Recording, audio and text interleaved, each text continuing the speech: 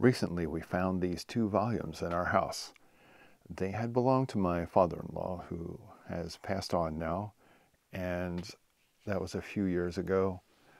And what these are handmade volumes that were put together by his father-in-law, my wife's grandfather. And he was a man named Elwood. We'll see here, right in the beginning, Elwood Lutz. It's a good Lancaster County name. And you can also see this is photographs of World War II as published by Life magazine. You can see the dates listed there. And Elwood put these together. He was a typesetter with the local newspaper, the Lancaster New Era, and I guess the Intelligencer Journal. So both of these are the same this way. These are just humongous books. They have a couple of hunks of end papers here. And then we get down to this. So what I thought we would do is just take a look at these 2 wonderful volumes. So let's just stack them up here real quick. I'll see if I can do this one-handed. Not exactly easy. Here they are. Book 1, Book 2. They really are something. These things have been sitting in boxes, and they were just packed away. Nobody messed with them, but as you can see, for all my fellow book nerds and book lovers, as it were, you can just see these things are incredibly well made. Elwood did a fine job. He was definitely very good at his craft, working for the paper, doing what he did. So here we are, and let's have a good look at these books. I'm going to break this down into smaller chunks because it's going to take a while to get through these, and we certainly want to give the images and the history the care that it deserves. So let's dive in. Okay, and here we go. This is Book 1. Let's see what we've got here. This just appears to be some very simple paper stock here. Not surprisingly newsprint, I would imagine. Great for art projects. So I will just double check here. We are in Volume 1, Book 1 here. Again, we can see it was arranged by Elwood Lutz. And so here's the first image. And isn't this interesting? Now, I would imagine that hopefully many of you looking at this are even better historians than I am, but it doesn't take a degree in history to see the interesting irony of that page as opposed to what's going on in the world right now. This is often how this stuff starts. And so the date listed here is September 4th, 1939. And a lot of things happened before that led up to this moment. Nazis and Red pact. And it is interesting how they used language back then. The kind of like slurs and colloquialisms and different things like that were just a part of the vernacular, and so that's how the paper talked too. They weren't trying to sugarcoat it. The ridiculous amounts of effort that are now put into not offending everybody was certainly not a concern back then, and so you're going to see a lot of that when we look through this. You're going to see a lot of antiquated language, for good or for bad. I'm not saying I like it. It's just history.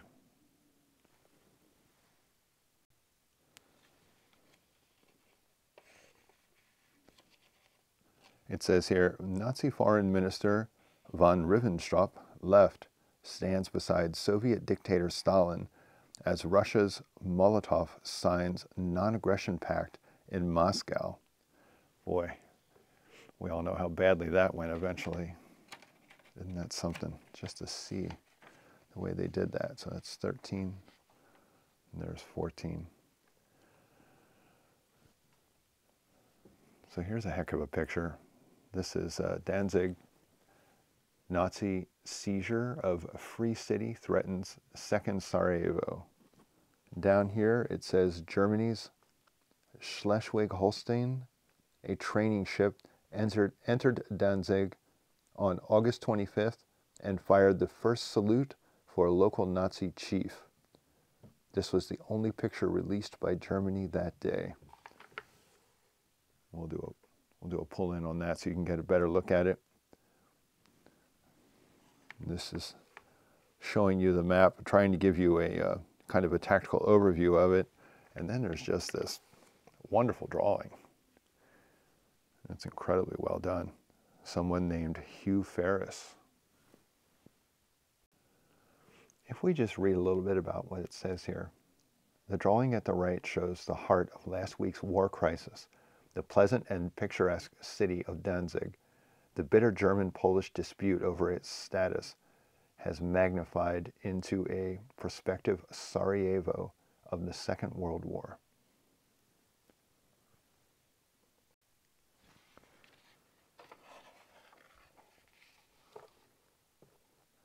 Poland. Could her staunch army stand alone against the German might? Does that sound familiar?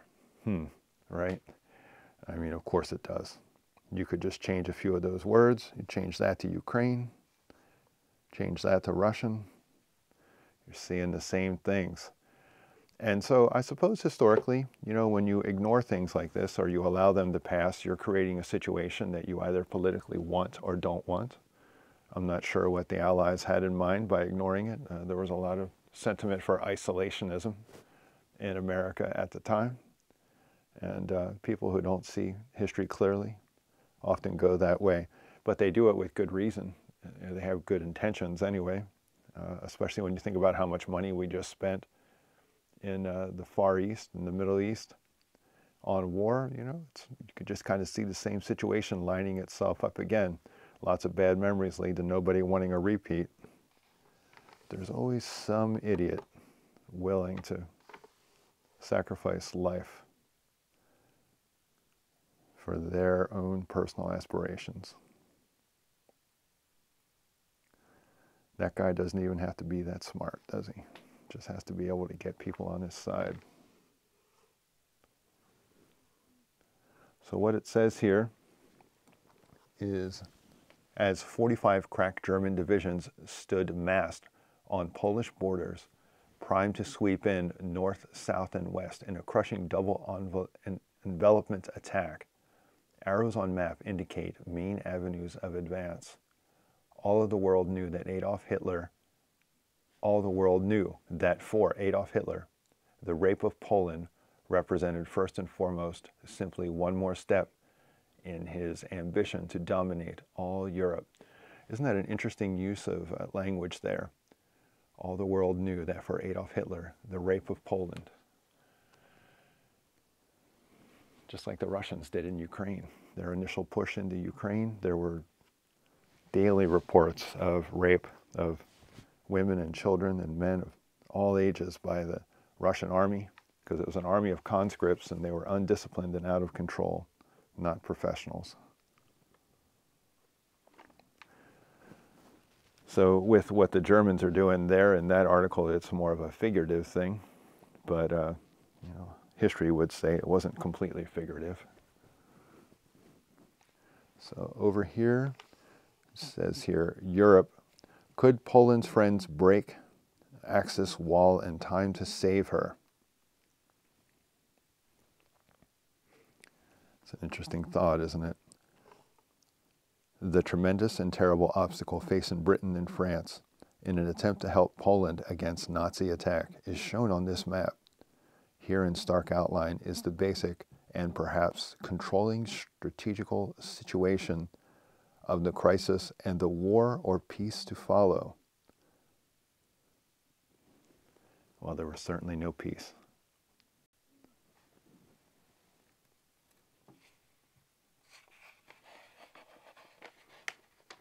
We have 17 and 18. Here's a interesting image of some German troops that march into a Siegfried Line fort through armored gas-proof door. Sign over the portal reads Scharnhorst Fort Group. Heavy Fort 1238. So here we see some Nazi thugs in these various images. The Great Wall is manned by 500,000 German soldiers. Observation turret, underground tunnels. Non-coms emerge from the blockhouse. The hole at the left is an air intake. The Germans had some interesting tricks on their air intakes too, because some of them were actually holes, and if you dropped a grenade in, the grenade would drop out at your feet. It was designed to fool attackers into dropping grenades on themselves. I don't know if that was specifically there, but it was used elsewhere. And this says, New German Army. Its massed might has never fought a war and never muffed a conquest. That didn't really slow them down too much. Here's a German corporal in profile. It's a listing of men and machines. And of course, it's always well worth keeping in mind that any leader that needs military war parades like that to bolster his ego isn't a guy you really want on the world scene.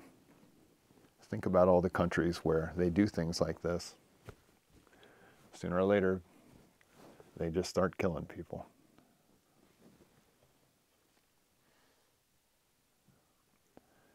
I have to say that the photography, though, really is astounding.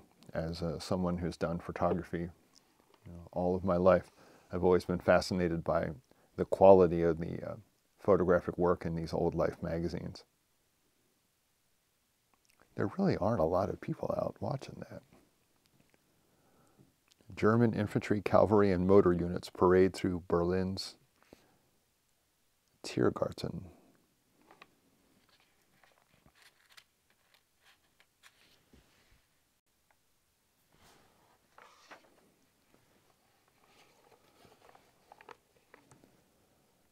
Here are the goose-stepping soldiers, German artillery, secret German airfields. I guess a lot of this is just kind of talking around the fact that the Germans weren't supposed to develop a military like this according to agreements and treaties, but they did.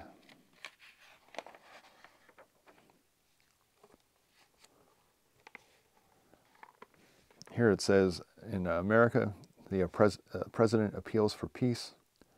The U.S. and the U.S. Reds squirm for Stalin. America's first reaction to news of the Hitler-Stalin deal was a great cynical guffaw reflected in the cartoons on the opposite page.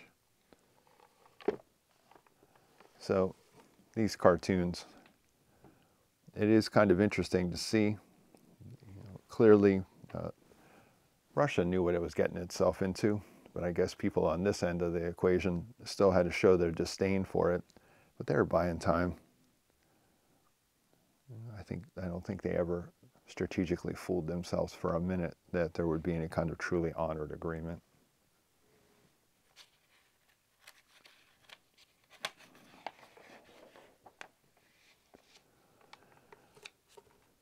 The war of nerves keeps Europe teetering for a week on the brink of the war of guns. And I mean, these people are all just such a part of history now. Europe's children, war fought in city streets, drives them from their homes. There's one thing you could see there is that kids definitely had a better sense of style back then.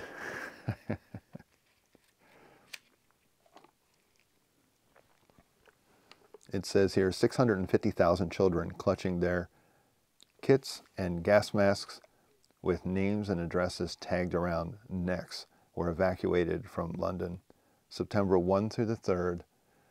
And my mom would have been about this old, living right on the outskirts of London. Her and her mother used to drive into, walk into London after it was bombed sometimes to see if they could help or see what they could get. Of course, they just also needed to get food, different things like that. But my mom lived right on the outskirts of London, like many of these children probably did. She was lucky to survive.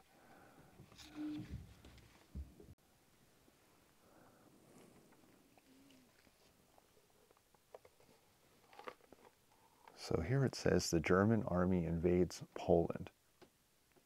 Adolf Hitler puts on his uniform and takes everything on victory. Polish women and children dig air raid trenches in Warsaw, August 28th, before the statue of Poland's war dead. Here was one of the first pictures of a German army actually going into action against the Poles.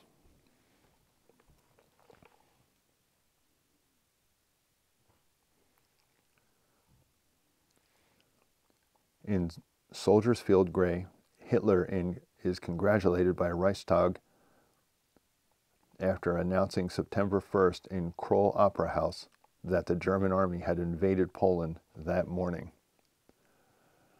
So I guess if you're amassing an army on someone's borders, there's a pretty good chance you'll invade and start killing them for whatever reasons.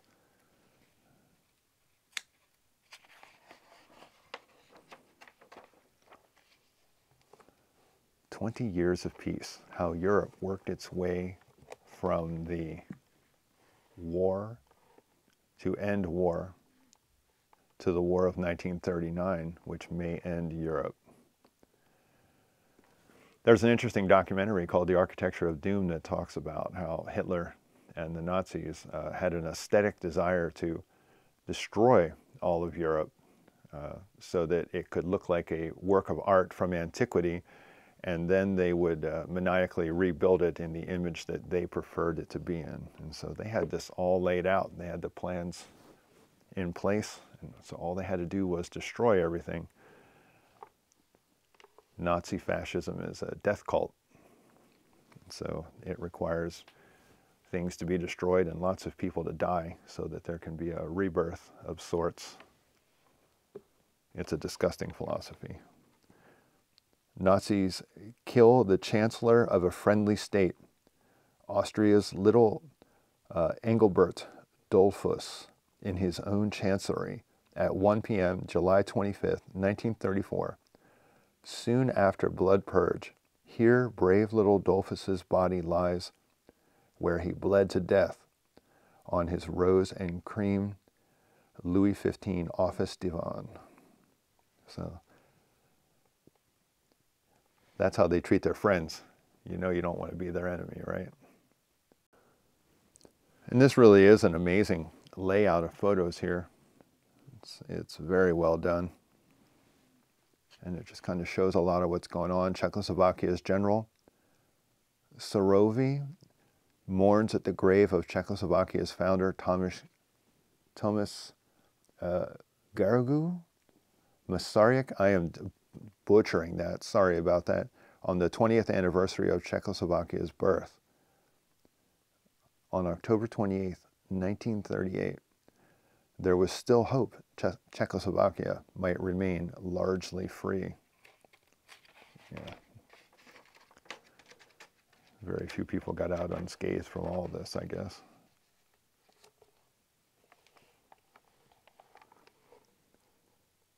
Europe blacks out. Air raid fears put city in darkness. That's an interesting example of how they darken a town to make it harder to hit from the air.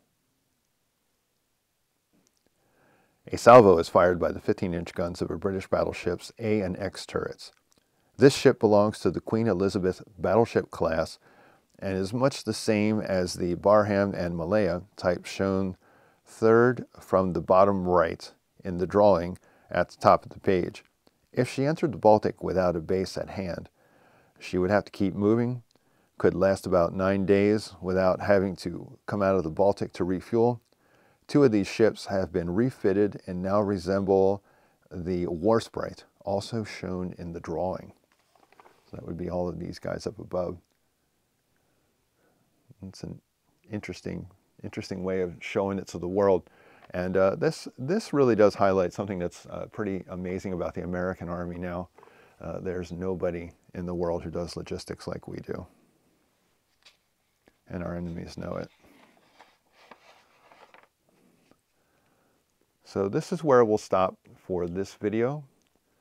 And this is War Plans in the Mediterranean.